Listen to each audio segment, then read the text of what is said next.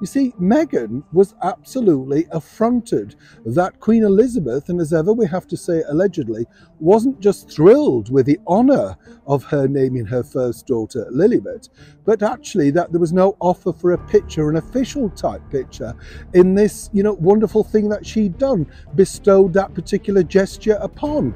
Apparently, Apocalyptic couldn't stand it, didn't understand why this has truly backfired.